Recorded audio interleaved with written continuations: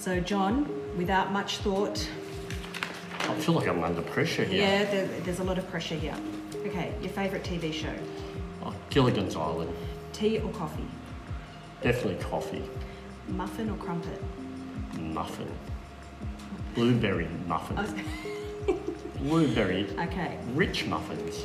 Your favourite fictional teacher or educator? Fictional teacher? I won't say it's my fictional, but Professor Julius Sutton Miller was one of my favourites. Why is it so? Your first album or record that you owned? ABBA. Which one? Would have been anything that had Fernando on it. Arrival? ABBA Arrival? Mm. What was the last book you read? The last book I read would have been a book by Michael Fullan about collaborative learning. Rainy days or hot days? Rainy days. Why? Because on a hot day, you kind of feel you can only be inside. You can be outside when it's raining. You just have an umbrella, but on a hot day it can be really stinky and yeah. Okay. What gives you joy?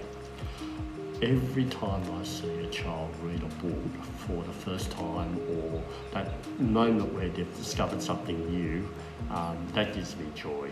It's something that you can never measure.